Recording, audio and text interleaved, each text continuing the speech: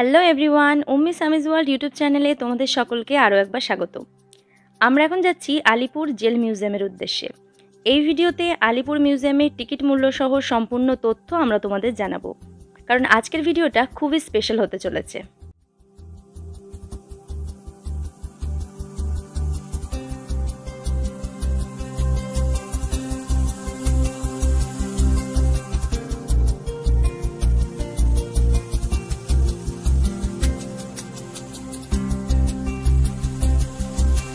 এই যে দেখছো, এটাই হলো আলিপুর জেল মিউজিয়াম।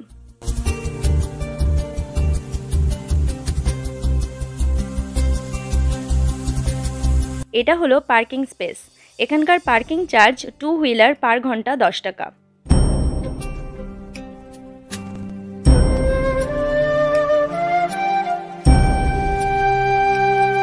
এখানকার প্রবেশ মূল্য পার পার্সন 30 টাকা এবং এখানে লাইট অ্যান্ড সাউন্ডের 45 মিনিট একটা শো হয়, যেটার জন্য আলাদা 100 টাকা দিয়ে টিকিট কাটতে হয়।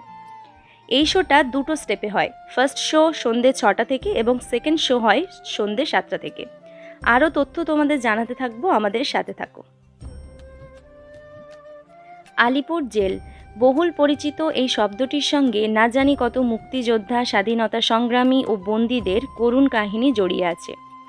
আজও তার সাক্ষ্য বহন করে চলেছে এই জেলের প্রতিটি দেয়াল, কারাকক্ষ ও ফাঁসির মঞ্চ। আজকের এই ভিডিওতে আমরা আলিপুর জেলের রহস্যময় ইতিহাস সম্পর্কে তোমাদের জানাবো, যেটা শুনলে একবার হলেও গায়ে কাঁটা দেবে। সুতরাং সবার কাছে অনুরোধ রইল পুরো ভিডিওটি দেখার জন্য। আলিপুর জেল, যেটা আগে ছিল আলিপুর সেন্ট্রাল জেল, বর্তমানে সেটিকে রেনোভেট করে করা হয়েছে আলিপুর ইন্ডিপেন্ডেন্স মিউজিয়াম। 2022-এর 21শে সেপ্টেম্বর মাননীয় মুখ্যমন্ত্রী মমতা বন্দ্যোপাধ্যায় এই জেল মিউজিয়াম উদ্বোধন করেন এবং জনসাধারণের জন্য এটি উন্মুক্ত করা হয় 2022-এর 23শে সেপ্টেম্বর। ব্রিটিশ শাসনকালে এই কারাগারে বিভিন্ন সময় বন্দী করে রাখা হয়েছিল নেতাজি সুভাষচন্দ্র বসু, দেশবন্ধু চিত্তরঞ্জন দাস, জওহরলাল নেহেরু, যতীন্দ্রমোহন সেনগুপ্তের মতো স্বাধীনতা সংগ্রামী ও বিশিষ্ট রাজনৈতিক বন্দীদের। এখন যেখানে আমরা যাচ্ছি সেখানে বন্দী ছিলেন নেতাজি, ডক্টর বিধানচন্দ্র রায়, চিত্তরঞ্জন দাস ও যতীন্দ্রমোহন সেনগুপ্ত।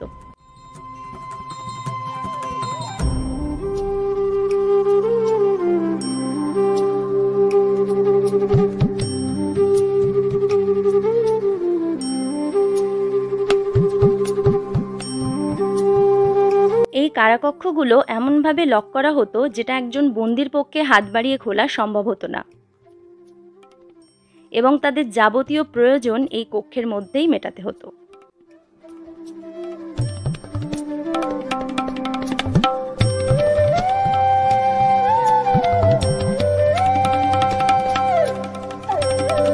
এটা হলো ভারতের অন্যতম স্বাধীনতা সংগ্রামী ডক্টর বিধানচন্দ্র রায়ের কক্ষ। 5ই সেপ্টেম্বর 1930 থেকে 16ই জানুয়ারি 1931 পর্যন্ত তিনি এই কারাকক্ষে বন্দী ছিলেন।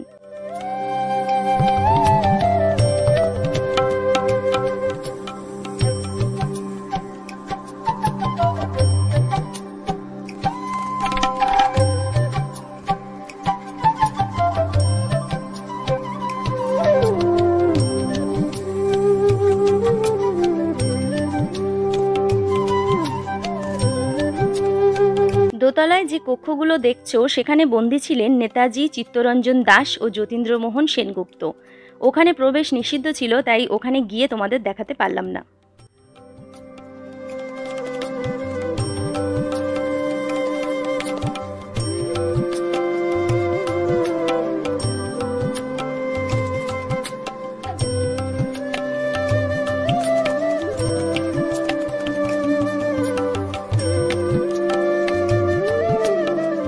এখন আমরা যাচ্ছি হৃদয় বিদারক ও রোমহর্ষক সেই জায়গায় যেখানে প্রসঙ্গত ফাঁসিতে মৃত্যুবরণ করেছিলেন বিপ্লবী দীনেশ মজুমদার, দীনেশ গুপ্ত, সত্যেন্দ্রনাথ বসু, রামকৃষ্ণ বিশ্বাস, কানাইলাল দত্ত সহ আরও অনেকে।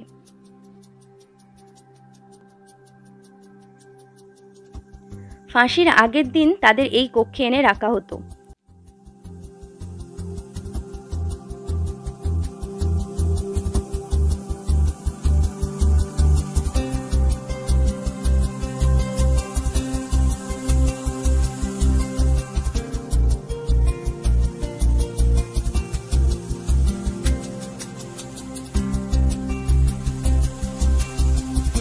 এটা হলো পোস্টমর্টেম রুম, যেখানে ফাঁসির আগে ও পরে কয়েদিদের চেক আপ করা হতো।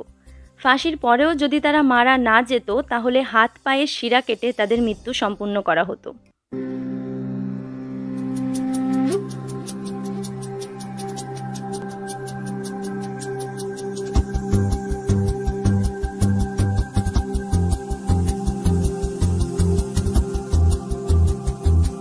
আর এই যে ড্রেনটা দেখছো, এটা দিয়ে ব্লাড পাস করা হতো।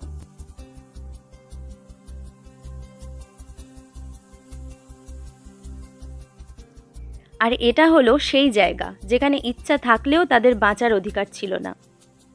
এখানে দুটো দড়ি এজন্যই আছে কারণ এই জেলে শেষবার জোড়া ফাঁসি দেওয়া হয়েছিল।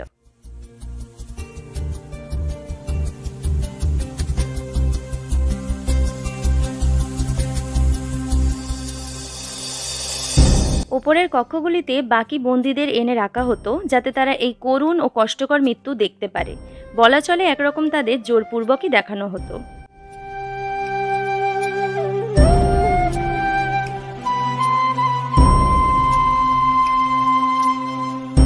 প্রতি মুহূর্তে শরীরে কাঁটা দিয়ে উঠছে এটা ভেবে যে আমাদের জন্য এই বীর সংগ্রামীরা নিজেদেরকে শহীদ করেছেন।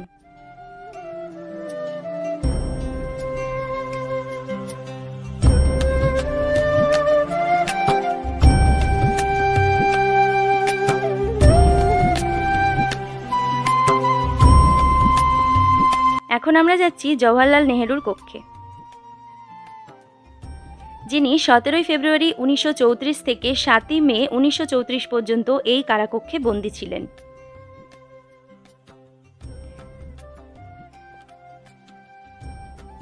তিনি বন্দী থাকাকালীন সময়ে তার কন্যা অর্থাৎ প্রাক্তন প্রধানমন্ত্রী ইন্দিরা গান্ধী তার সঙ্গে দেখা করতে আসতেন।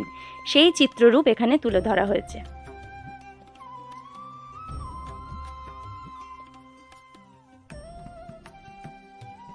এটা হলো মিউজিয়ামের মধ্যেই একটা লাইব্রেরি, যেখানে মহান বিপ্লবীদের জীবনী সংক্রান্ত বই তোমরা পড়তে পারবে।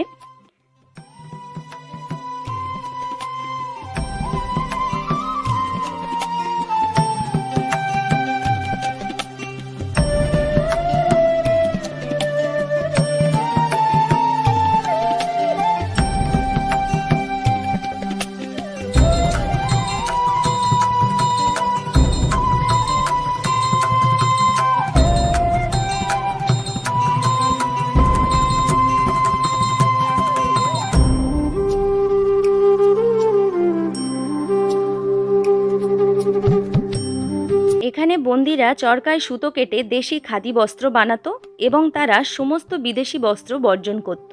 তারই চিত্রস্বরূপ এখানে সেটা ফুটিয়ে তোলা হয়েছে।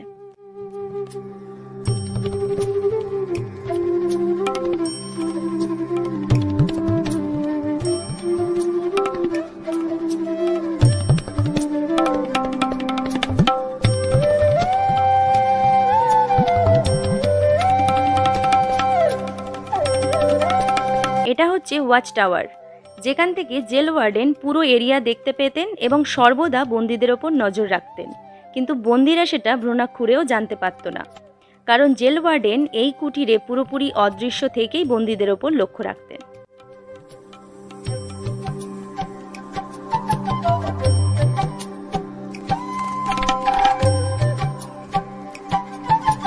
মিউজিয়ামের মধ্যে সমস্ত কিছু রেনোভেট করা হলেও একমাত্র এই বিল্ডিংটিকে যেমন ছিল তেমনই রাখা হয়েছে, আমাদেরকে বোঝানোর জন্য আসলে কেমন ছিল তখনকার কারাকক্ষ।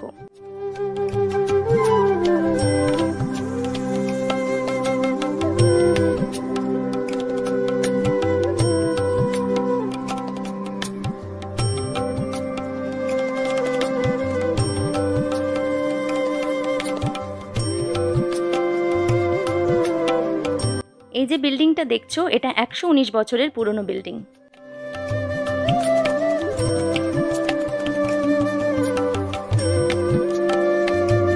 এটা হলো আর্ট গ্যালারি বা প্রদর্শনী কক্ষ। জেল মিউজিয়াম ঘুরতে আসলে অবশ্যই এটা দেখো।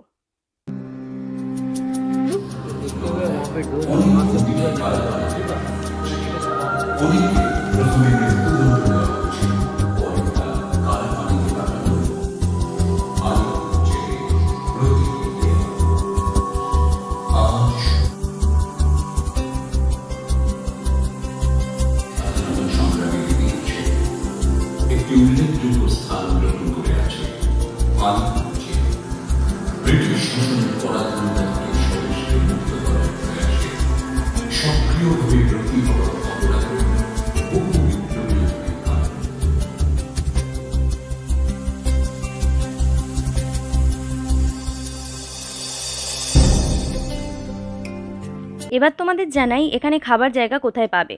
প্রথমেই বলে রাখি বাইরের খাবার কোনোভাবেই এখানে অ্যালাউড নয়, সুতরাং চেষ্টা করবে বাইরের খাবার সাথে না রাখতে। আর্ট গ্যালারি থেকে বাঁদিকে এগোলেই পাবে ফুড জোন, যেখানে বিভিন্ন রকমের খাবার তোমরা পেয়ে যাবে। এছাড়াও মিউজিয়ামের প্রবেশের মুখেই পেয়ে যাবে একটা ক্যাফেটেরিয়া। তাছাড়া মিউজিয়ামের মধ্যে পানীয় জলের সুব্যবস্থাও রয়েছে। এটা হলো দীনেশ গুপ্তের ব্যবহার করা পিস্তলের একটি বিবর্ধিত রূপ।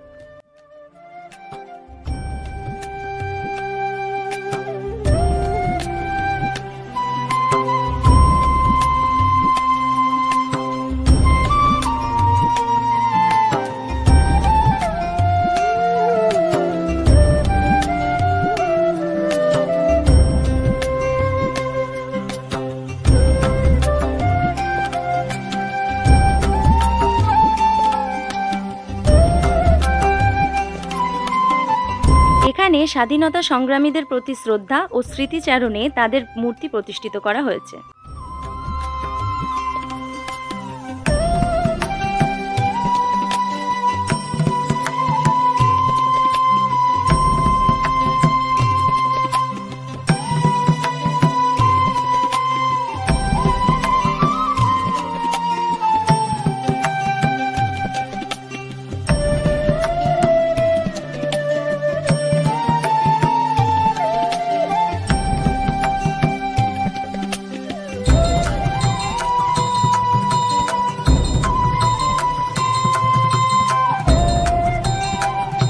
এই যে দেখছো, এটা মানিকতলা বোমা মামলায় ব্যবহৃত বোমার অনুসরণে তৈরি করা হয়েছে।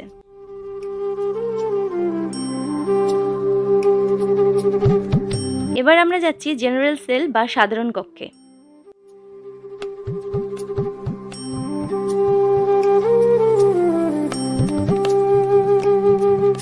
এখানে কক্ষের ভিতরের অংশ দেওয়াল দিয়ে বিভক্ত করা, যাতে প্রতি বিভাগে 50 জনের বেশি বন্দীদের রাখা না যায়। মহিলা ও দেওয়ানি বন্দীদের জন্য আলাদা কারাকক্ষের ব্যবস্থাও ছিল।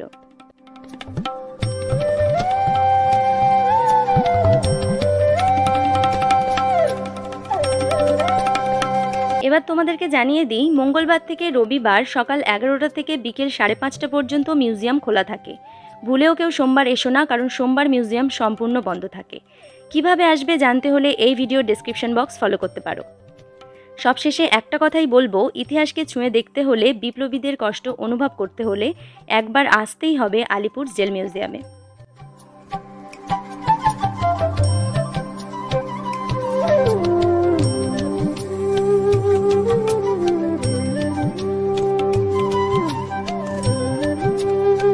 কেমন লেগেছে আজকের ভিডিওটা অবশ্যই কমেন্টে জানিও। ভালো লাগলে একটা লাইক করো, ভিডিওটিকে শেয়ার করে দিও, আর চ্যানেলটিকে সাবস্ক্রাইব করে আমাদের পাশে থেকো।